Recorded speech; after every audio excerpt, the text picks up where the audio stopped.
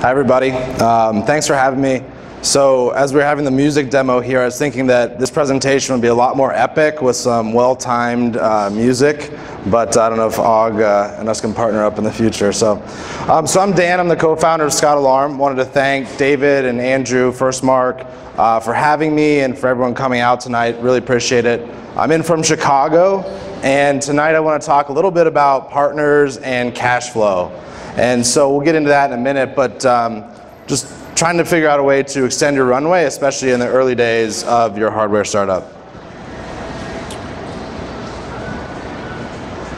All right. Good to go? There we go. So I'm just going to give you the slightest bit of background here so you know who I am and why I might be talking on this topic. So I am the co-founder of Scout. We're headquartered in Chicago. We create do-it-yourself wireless home security systems. So we ran from a crowdfunding campaign in early 2013 all the way through our second, thanks Andrew, all the way through our second production run now and soon on to our third. So we've shipped about 20,000 connected devices and trying to scale up the business now. You can hit next, thank you. And so as I was thinking about what I would talk about tonight and what might be interesting for this group, I was trying to think about what's been interesting about our journey, what's been remarkable. And so each of the venture meetings that we're in, each of the hardware entrepreneurs that we talk to, the comment is always, I can't believe how far you've gone on so little money. And so when we were looking to raise our seed round of capital, everyone told us not to even attempt it without raising 1.5, preferably 2 million. And we got it done. We went through crowdfunding all the way to first production on 850,000. We almost got it done on 650,000. So we think we do a really good job at being scrappy and thinking about getting a hardware startup off the ground for very little money. And to date, we're through our production run, our second production run. We're starting on our third, and we've done it on another 1.15. So 2 million over 2.5 years to get where we are, which in the hard world is pretty good. And so before we talk about the partners, the first thing I want to say is just don't do anything I'm about to tell you unless you've validated your concept. You feel really comfortable that this is the business that you're going to run with through the next few years. Because what we're going to talk about around partners and how they can help you expand your runway in the early days, you can burn a lot of bridges if you're not sure. So make sure you've done a crowdfunding campaign or have done a pilot program or have tested that prototype with a core group of users before you go off and do this. So it starts with the right partners. So we choose our partners, and I'm talking everything from manufacturers to legal services to consultants. We choose them like we choose investors, in that anyone will take a fee for service, and the analog to that in the investor world is anyone can be sort of a money guy, but you want those partners who are going to be with you through it thick and thin. And thinking about how that can help your business. So you want to partner up with people who they have a base of business such that your startup, your hardware project is not going to bankrupt them if you go under. Willing to float you cash in the terms of accounts receivable. So whether that's give you net terms or just saying, hey, we'll float you up to this amount and we'll ask for payment when accounts receivable starts bugging us. Is really helpful, especially at an early stage. And having been involved in startups in the past, so this goes again to lawyers, to anyone, people that have been through startups, specifically hardware startups, that's even better, understand the challenges, understand what you're going through, so when you have to make that phone call, if you're missing a payment or your debt's starting to rack up with a specific partner, it's not nearly as difficult of a conversation. And then finally, choosing someone that looks at you as an investment in their future. So whether that's them trying to get you as their next big client for the long term of the firm, or that's helping a person make partner, you want that person to be invested in you when you're working with them. So just a couple examples here. So in choosing a manufacturer, a lot of factory groups that aren't Foxconn and dealing with the big products are looking for that thing that's going to drive volume to their factories over the next 5-10 years.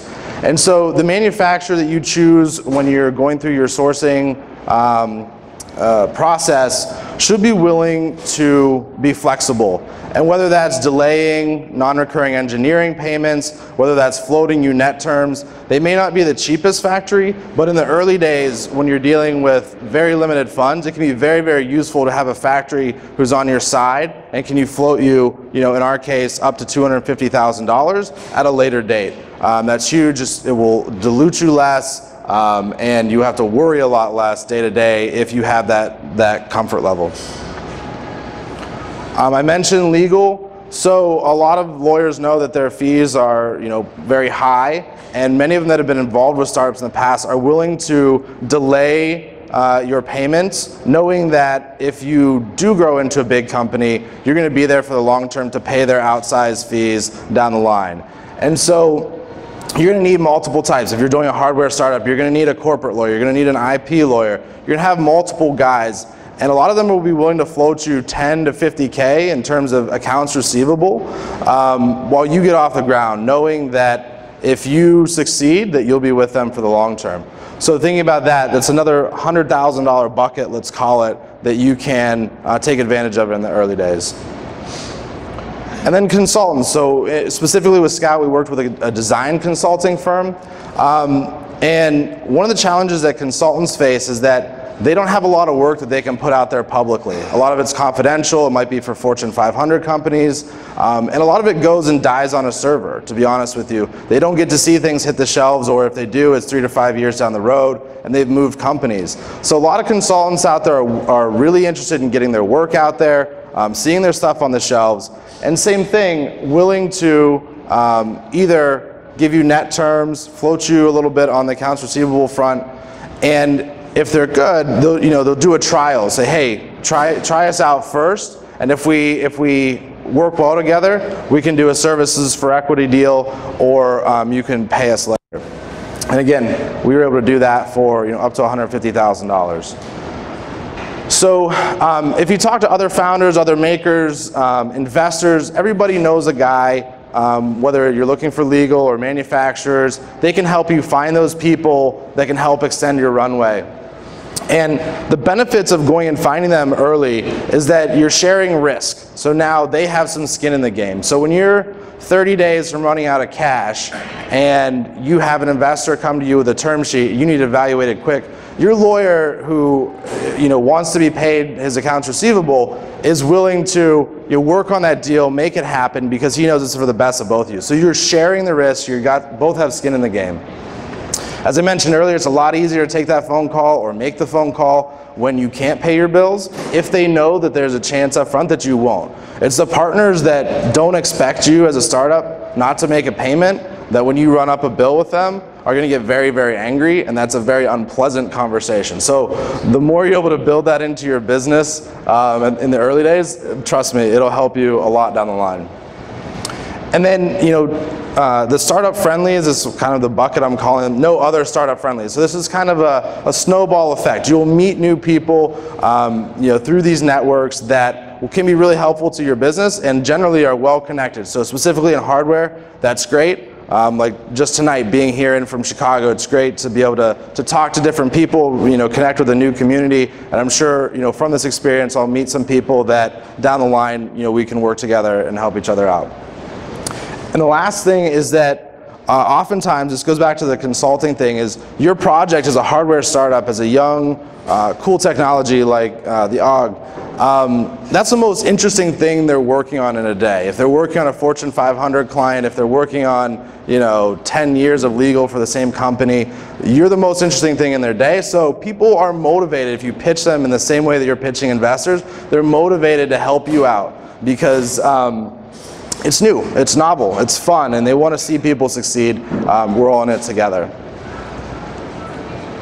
So disclaimer number 2, if I say all of this with the expectation that you have to know that you're going to pay them back, right? It's not a forever float. It's not something like, oh, I'm going to use this lawyer and jump lawyers. You have to know that you're going to pay them back, not only with the money, but also with the loyalty, right? If they help you get off the ground, do pay your bills, do accept some outsized fees in the future because it helps you off the ground. That's the most risky time for your hardware startup, is in the early days. So it's important that you're committed to being loyal to them long term.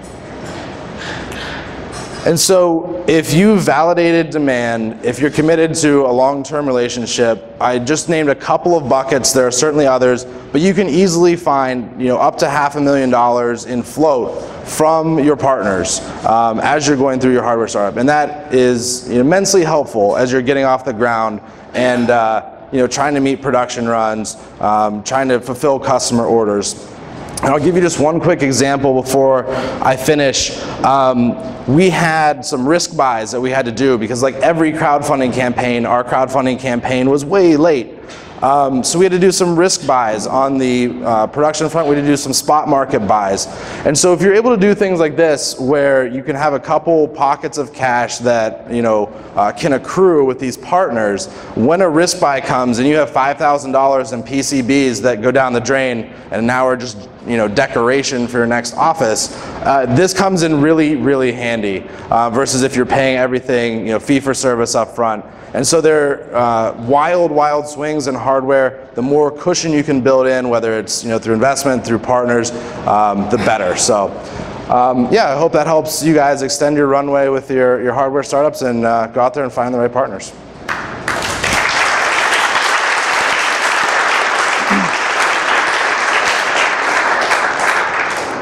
That was awesome. Thank you very much. And it's always great when people actually take the time to just share lessons as opposed to spending 50 minutes pitching the product. But since you very kindly did that, do you want to tell us a little bit about Scout? So you mentioned at the beginning, who are you as a company? Sure. Yeah, absolutely. So we are do-it-yourself wireless home security system. We have 4 core devices right now. So it's all connected home security. We run an 802.15.4 protocol. We have open close sensors, motion sensors, an RFID door access panel. We are on our 3rd production run, and we are actively trying to scale the business. So trying to get distribution, trying to get partners that can help us, get the word out, put it in front of their install base. We're working on version 2 of the product. So starting to think again about the hardware. When you're in the process, you kind of oh, it's so frustrating, and then you get away from it and get more into the business side where it's just about scale and customer acquisition. That's all great, but getting back to the hardware is always fun. So that's what we're looking forward to do over the next few months, and working on video camera as well. Actually,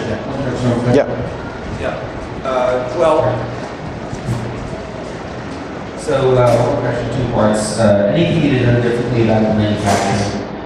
And also, can you speak to the potential in crowdfunding the manufacturing to gain iterative feedback from your customers, potential customers along the way? How small a run can you do, and how tightly can you integrate that feedback?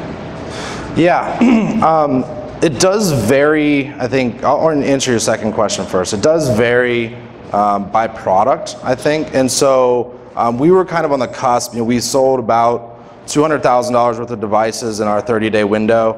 Went on to sell about $500,000 worth of devices, and so we were just at the cusp where should we go to China, should we stay domestic, and we ended up going to China knowing that our goal was to scale this rather quickly, and our minimum order quantity is 1,500 units of our base station, and we order multiples of each other sensor. And so the crowdfunding was great because we had a long delay, just being honest, we had a very long delay. And so getting prototypes in people's hands, being able to build that into the next iteration, and through the manufacturing you're going to go through EV, probably 2 versions of DV, PV, all of these things, right? You do have that chance to build in. And some of our favorite features were actually brought up by the crowd. So we have a secret RFID sticker that you can hide around your house. And arm and disarm, and that was totally one of our backers that just reached out, and it was a very simple, elegant solution that we were able to incorporate. But we learned a lot about range through prototyping. That was a pain, and we were able to incorporate that feedback. And I'm blanking on your first question. Anything you've done differently? Lots of things, yeah. I mean, at the end of the day, we chose, like, we worked with Dragon Innovation. We chose the manufacturer that we were happy with. We put out a version 1 hardware product that, you know, isn't catching on fire. Like, there's a lot of good things that happen, but, you know, every day, like, you know, you get a PCB run that is $5,000 down the drain, or you spot buy a part and then you find out the supplier found, you know, 10 cartons of it in the back of the warehouse. There's things you do that you're going to make mistakes. There's just no way to avoid it, and you just try to surround yourself with those right partners to make it right. Thanks a lot. Yeah. Great chat. The question I have is just, yeah, so there you go. Especially when you're on a very tight budget. Just yell it out. So when you're on a really tight budget at the beginning, how did you decide what skills, like in early production, what skills to go to a consultant for or to try and outsource versus maybe either learning yourselves or just hiring? How did you make that decision? Because this, you know, Yeah, I think the question. What's that? Can you repeat the question? Yeah, so he was asking how we decided what skills we would hire for versus outsource in the early days when we had limited funding. And I think the way we did it, and I don't know if it's the right way to do it, but the way we did it was we looked at risk. And so our biggest risk was going down this path and putting out a version 1 of the hardware that was either problematic or you know, just was dead on arrival, right? That's your biggest risk in a hardware store. You get one shot at it, and then you can build from there. And so we surrounded ourselves on the hardware front, whether it was you know, engineers with multiple, you know, many years of experience, whether it was Dragon Innovation, companies that could mitigate that risk for us. We felt very comfortable on the design side. That's my background. My CTO on the engineering side felt very comfortable with the apps, the website, the back end, but the firmware itself and getting through that first production run we knew was critical, so that's where we spent the money. Yeah. How many versions of, I gather you went through various prototype versions, right? Yeah. So how many did you go through until you got to your first prototype? And did you leverage 3D at all, or did you find it useful or not? Yeah, absolutely. So I would say from February of well, actually earlier than that, probably the summer of 2012 through the summer of 2014 was all, you know, prototyping. So we did you know, every time we were making an enclosure, we'd certainly use 3D printers. We had I call it 3 versions of the prototype before we put it in front of a manufacturer. And then from there, you're going to iterate further because your prototype is probably not even close to being ready for mass production. So they're going to put it through their paces. And so you have, you know, the EV prototype phase, your DV runs, you may get 1 or 2 of those, and then PV, which is some sellable products. So that's kind of the process we followed to get to our final design. I'd say the industrial design was the most consistent throughout, from like version 3 of the prototype on through EV, PV, all that stuff. That was the most consistent. It's mostly iterating on the boards themselves. All right. Perfect. Well, thank you so much, guys. Yeah. I just want to, actually, we have to grab a second. One more? Oh, okay, great. Yeah, sure. So did you leverage mostly U.S. resources, especially for the critical parts such as firmware?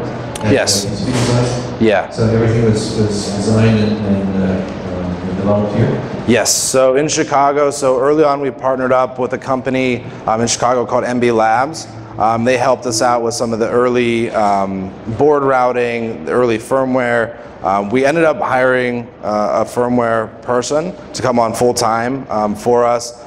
But you know, Dragon's based in Boston, and they have also offices in Hong Kong. So we had the dual threat there, being able to communicate with the U.S. office, but also having the engineers on the ground in China helping us out. Did Dragon help you also with the development side, or? No, they do offer it, I believe, but we did all of the software ourselves. We did all of the, well, I would call it 99% of the PCB routing ourselves. Just brought their engineers for validation, and also the manufacturer is great about supplying R&D engineers to validate. So, yeah. All right, thank you very much. Thanks, everybody.